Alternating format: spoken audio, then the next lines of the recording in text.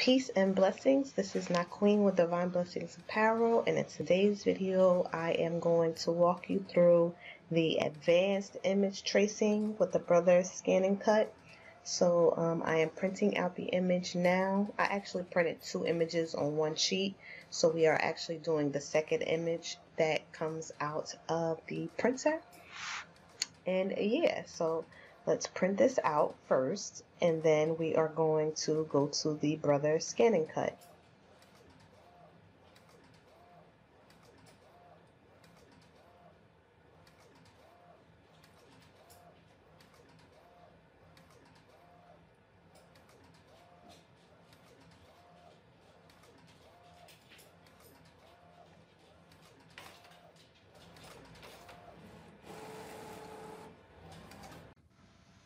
Okay, so now we are going to go to Direct Cut, scan it to the computer, press start.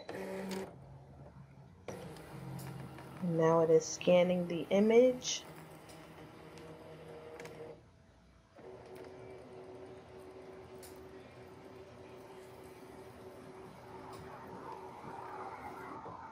And as you see on the screen, it's transferring the image to my laptop.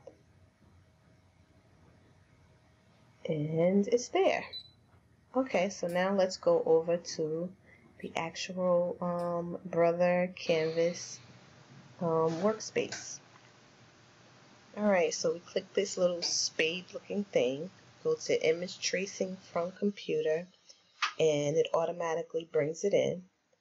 Then I'll kind of move fast, I'm sorry, but you go to that image tracing area, it says outer tracing only, and you go down to the image tracing, enhanced image tracing. And so now what I'm going to do is get rid of all the spaces that I do not want to remain in the image. And you do that by grabbing that minus pin. And so here in between the legs, I don't want. So I actually color it all the way in because I don't want it to like leave little pieces. So I color all of that in. And what else do I not want?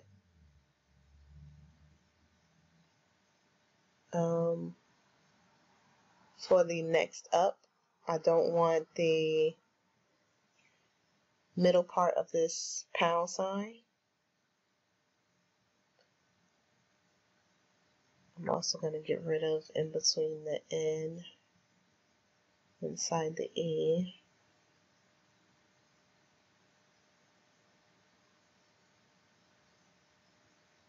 The X. So you see I'm trying to get rid of all the white space.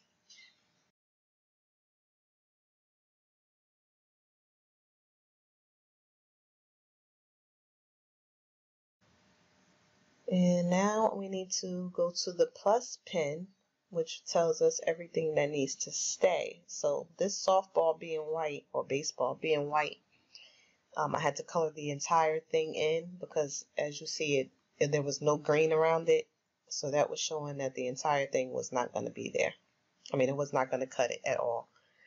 So I'm coloring in the entire baseball to make sure that that remains.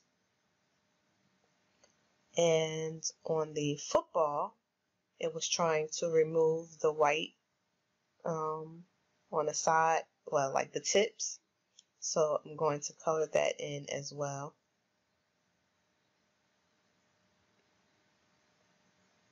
But before I do that, I wanted to make sure all the white on the pound sign was removed.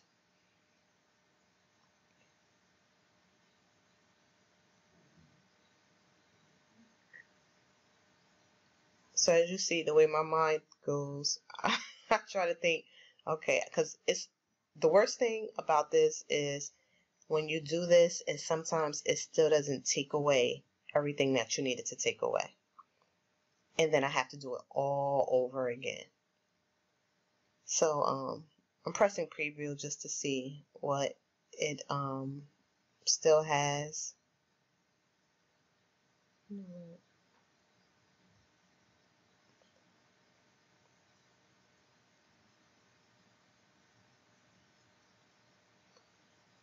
And this happens because I did not crop it.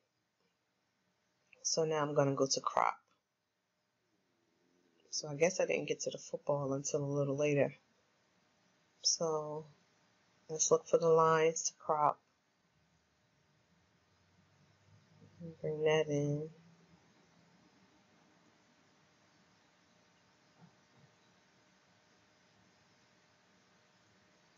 And then I just basically, every time you touch the line, it gives you a point, like a node. And so you just bring that in so that it doesn't leave too much space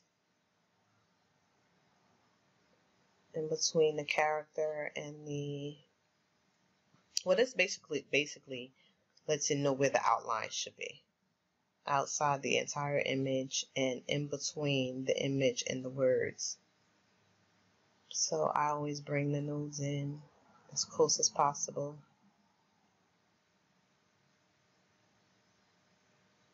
Because even though the software is smart, as I mentioned before, sometimes it leaves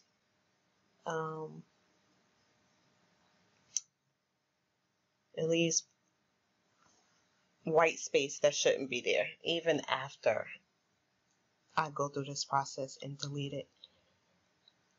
I've had it happen, especially with this image. So actually I wind up, even though I'm showing you this one with the advanced imaging, I actually wound up, after printing it, it didn't come out right. And so I went back and I put a blue outline around next up. Unfortunately, I didn't go through the process of recording the advanced imaging for that, but I did it because it kept messing up my next up. So I basically just put a blue outline, which you'll see when I'm printing on the shirt. But yeah, now I'm adding all the things that I want to remain. So the eyes are white, the gloves are white, the shoes are white. So I'm bringing that back in.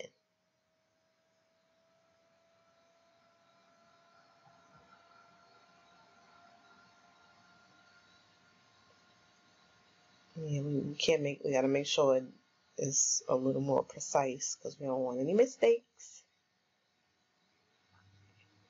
Okay, and now I'm gonna go over the shoes.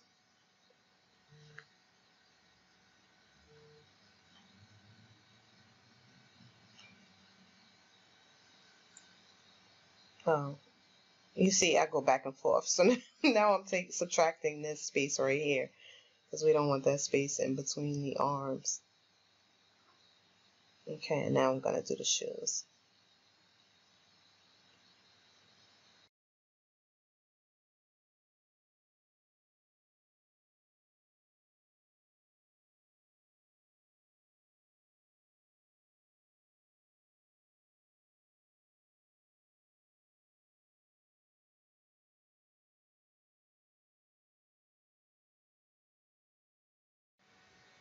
Alright, the shoes are done, and now finally I am going to do the football, as I mentioned a long time ago. I thought I handled it right after I did that, because it just doesn't make sense to go from the baseball away from, I think I didn't notice it at first until after I did the shoes, because what I do is look over the whole thing again, so I guess I didn't notice the football until the end. But yeah, so now we have everything that I want to include. Okay, so everything looks like it's good. Let me just get rid of this little piece right here in between the N and the E. Let's press preview. Everything looks good, so we're going to press OK. Now we're going to go up to File, Export, OK, and then Export via Internet, and then OK. And now we'll go over to the Brother Canvas machine. Alright, we press the cloud and machine. And now we check the image to make sure that everything is cut the way we want it to cut. So as you see, it has all the balls. It has between the legs as needed. kind of hard for me to zoom in for you to see it. Wait, does it have between the legs?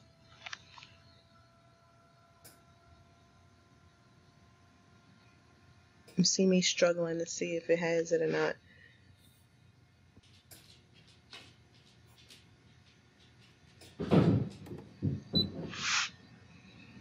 Okay. All right, there it is. And now we go to cut. You see it has between the legs now. I think I had to go over it again and do it again. And now we cut.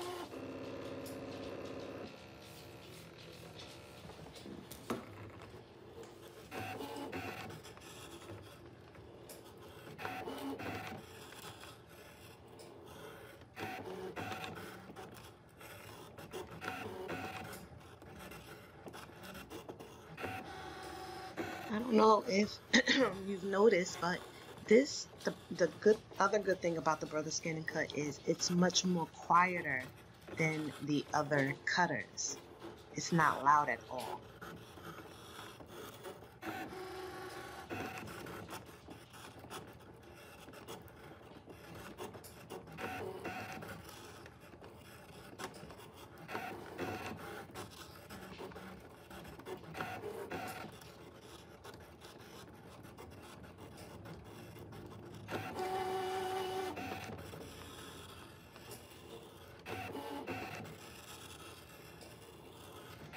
Okay, so I don't know if you noticed that it's actually going over everything twice.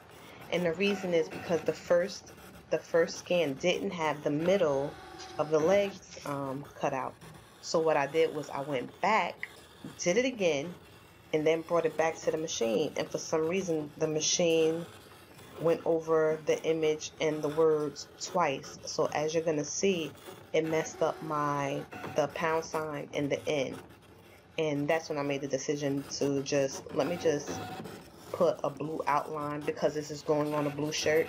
I said, let me put a royal blue outline around the next up so that it doesn't cut it separate. So yeah, you'll see that when it's done cutting. See how long it's taken? It doesn't even take that long. It should not be going over the images this many times, but for some reason, because I didn't cancel and then rescan, I just rescanned. It went over it twice. Or this is like the third time actually. So yeah, it kind of messed up the it didn't really mess up the image so much, but it ruined the words.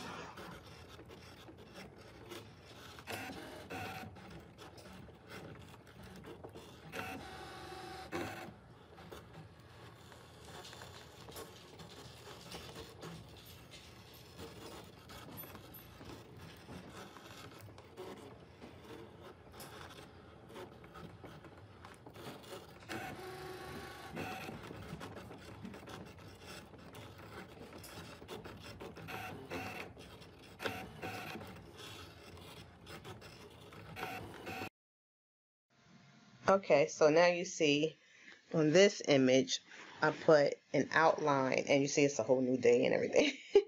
I put an outline, a blue outline around the image. Around the next up. So it cut perfectly. I thought I showed you when it ruined the next up, but I guess I didn't. I get frustrated and then I'll just grab it and throw it in the garbage, ball it up and throw it in the garbage. So I guess that's what I did. But yeah, so finally we have the whole image cut perfectly.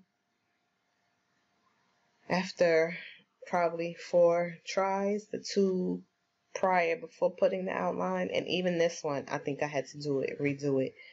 It didn't cut between the legs, and then I had to go rescan it again. But this time I canceled and then rescanned to make sure that it didn't cut a million times.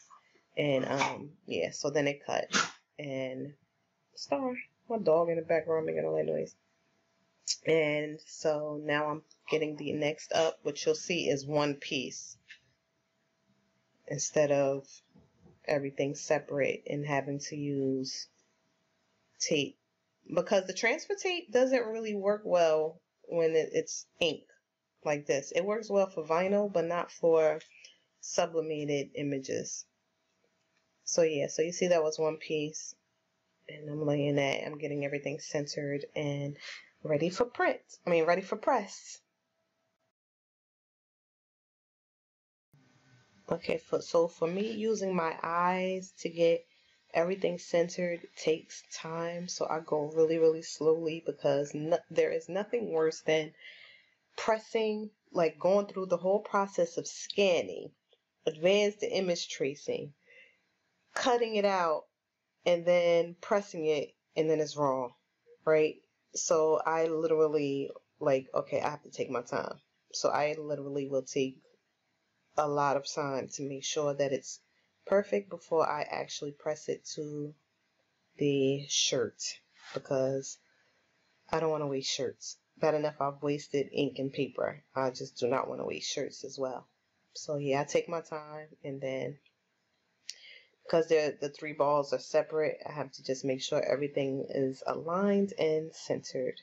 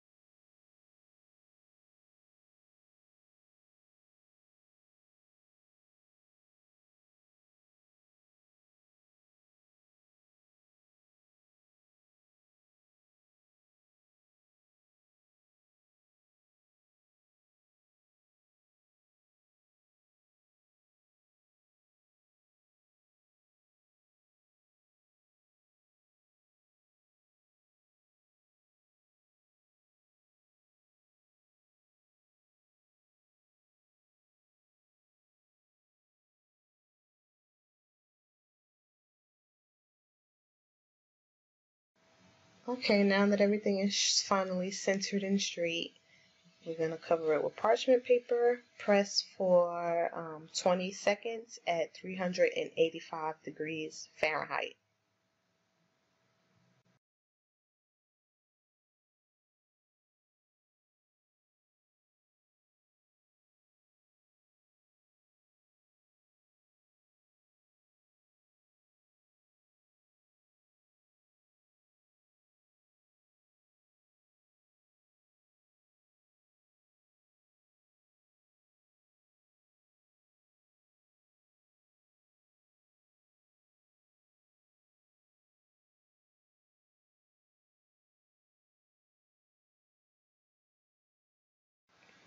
Okay, so here we are with the finale, and the colors are popping perfectly, and it's nice and centered.